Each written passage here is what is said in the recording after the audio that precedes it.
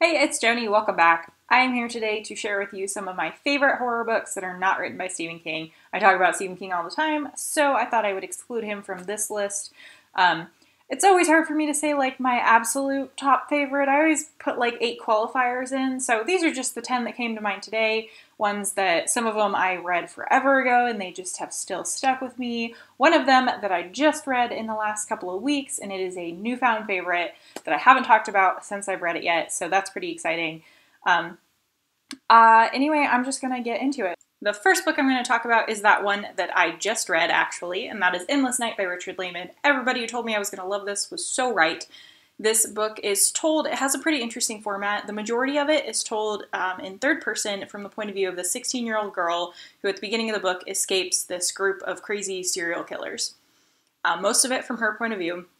As this is happening and she's escaping and trying to get away, all of that, along with the 12-year-old brother of her best friend. The rest of the book is told through tape recordings made by one of the killers, the one who is left behind to clean up these 2 survivors to kill them. And so that is first person, obviously. It's much more limited. You get all sorts of interesting like backstory and dynamics of this group of killers. It is just such a fast-paced book. I got a lot of content warnings about this, and that is appropriate, but none of it, for my taste, felt overly gratuitous. Like, there were no parts where I felt, like, super uncomfortable with it. My standards are probably fairly high, but I have read books that have made me a little bit squeamish, and none of this felt like it was over the top. It didn't feel like torture porn, which, again, I have read some things that felt like that. So, if you have gotten a lot of content warnings and you're a little bit on the fence about this one, personally, it wasn't too much for me. It was absolutely great. Like I said, it's a pretty thick book, 450 pages roughly, and I blew through it. 5 stars. Highly recommend this one. The next one that I want to talk about is Pretty Girls by Karen Slaughter. The main characters in this are some sisters who are living very different lives, and they encounter a serial killer, or a serial killer somehow becomes entangled in their lives. It has so many twists and turns and questions and wondering what's going on. It involves some crimes from the past being brought up, as well as very present crimes going on at the moment. It was super fast-paced. I blew through this one. This one almost did cross that line into feeling a little bit gratuitous. If you have a weak stomach or don't like reading really graphic, violent content, wouldn't recommend this one for you. But personally, it had those like awesome thriller vibes, but took it to the horror level that I enjoy in a book. So it was almost a little bit too much for my taste in some areas. But overall, oh my gosh, this one was fantastic, and it made me fall in love with Karen Slaughter. I've now read 3 more of her books, and I'm chomping at the bit to read another one. The next one that I'm going to talk about is I Am Behind You by Jonavita Lindquist. I understand that this one is not nearly as popular or highly rated as the other books, most of the other books probably on this list, because it is quite a bit slower. It doesn't have a ton of action in it, but for me, it was fantastic. It didn't feel slow to me. It didn't feel boring in any way to me. I didn't mind that it didn't have this clear like direction it was going, you know, if that makes sense. Anyway, this one is about a group, a little like campsite basically, a group of people in campers camping out. They wake up one morning and everything around them is gone. They're like in an endless field that seems to go on forever. It's just, you know, these couple random different families, couples, people who have been camping out in this like crazy Twilight Zone situation. It has the best character work in it, the most interesting characters, I think so anyway. It does have some supernatural elements that come into play, but it's mostly just about these people trying to figure out how to navigate the situation, like what they do, how they try to get out, how they try to work together or not work together. It has some super creepy kids in it. This is by the same author as Let the Right One In for reference, so he does the creepy kid thing really well. I just love this one. I listened to the audio of it, and I would say that the narration was fantastic as well. This is written by a Swedish, I believe, author, so it had a lot of names and place names that I would have struggled pronouncing, so I really appreciate audiobooks for that as well. I can just hear them told to me, and I don't have to, like, fumble over them every time. But yeah. The next one I want to talk about is The Troop by Nick Cutter. This one is basically about a group of, like, Boy Scouts who go to a little island for a little survivalist trip. At the same time, though, this weird-ass parasite thing is released, and these kids in this survivalist situation now have this crazy, creepy parasite thing to deal with. It has those great survivalist elements. It has some like psychopathic people. I'll just leave it at that in it. It has some like government elements that are really fun. It's told in it has some epistolary components to it, which I really enjoy. It was definitely drew some inspiration from several different King works, which you can appreciate or not. The epistolary thing seemed definitely inspired by Carrie, though that's obviously not the only other place it's done. A lot of the characters seemed reminiscent of situations or characters that happened in it. There's actually even a turtle in it. But anyway, that's all beside the point. It just really worked for me. It was a ton of fun. It was a ton of creepiness.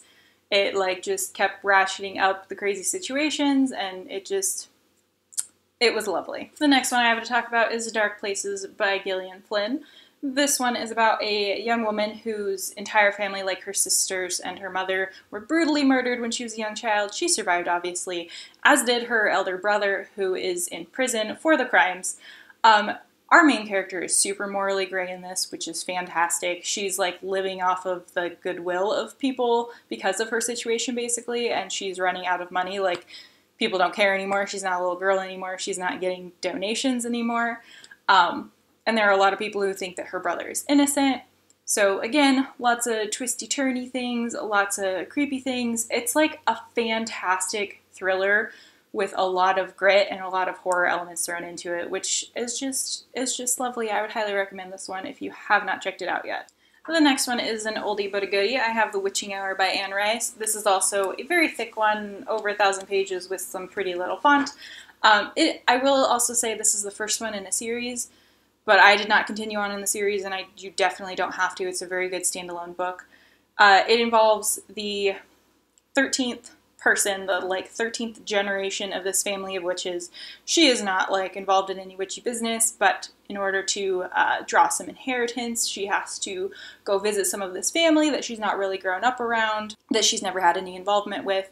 There is this entity thing that sort of helped or haunted maybe her family of witches throughout the generations, who has been drawing power throughout these generations, and there's something going on with being the 13th generation. Something's going to happen.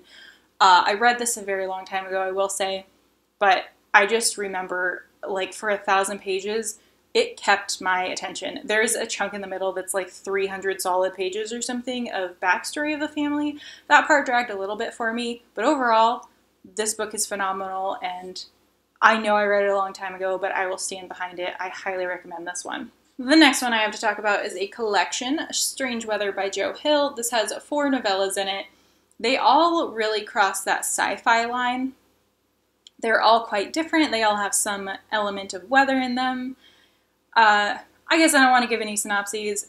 They're fairly short. I would highly recommend them, though. This is probably the least scary of anything on this list, but the most political subtext of anything on this list, and the most like overarching worldwide consequences, I guess, are explored in this, or societal consequences, societal norms, societal issues are explored in this. So it's sort of a different kind of horror, the horror that's there. There's also just some like fun horror in this as well. I don't know, I just really, really appreciated this. I like Joe Hill, and I think I especially like his shorter work. That's me personally. If you haven't tried this one yet, you should think about it. Just 3 more books to talk about. The next one I have here is Blood Highway by Gina Woolsdorf. This one involves a teenager whose father has broken out of prison, who seemingly has a lot of mysteries about her family, or secrets about her family that she was unaware of. Some weird things happen. She ends up sort of kind of kidnapped. There's some travel going on, some potentially not being willing to doing this travel, and a whole lot of bloody mess going on. It's another one of those thriller horror books that has the sort of format of a thriller like Endless Night or Pretty Girls, but definitely brings the horror to the table. Her 2 books that she's published, the other one being Security, are very short, very quick, fun thrillers that I just absolutely love. The next one I have is actually the 4th book in a series, but it is a prequel, and I'm going to talk about it anyway. It's Hannibal Rising by Thomas Harris. It is my favorite book of the series. This one obviously surrounds Hannibal Lecter, It goes through his upbringing, and the trauma of his childhood and him seeking revenge as a young adult and sort of coming into his own, coming into his, to being a doctor, to being a cannibal. It's just a ton of fun. It has a much older setting than obviously Red Dragon, Silence of the Lambs, and Hannibal do. Anyway, this is another one of those just quick-paced books that I flew through. Absolutely love it. The final book I have to talk about is one that I also listened to the audiobook, and I think I would specifically recommend that. That is Cold Moon Over Babylon by Michael McDowell. That book has fallen like 10 times. I'm just done with it. It can stay on the floor. This one is a Southern Gothic horror novel, and the audiobook just brings that quality to the table. The way it's narrated is fantastic. I would highly recommend it. But anyway, the story takes place in the South. I actually don't remember. Georgia, Alabama. I'm not entirely sure. That's not the point. A 15-year-old, a teenage girl, at the beginning of this book is found murdered in a pretty horrible way. It's essentially a ghost story. It just has that sort of crawling, creeping, southern quality to it that I don't quite know how to explain.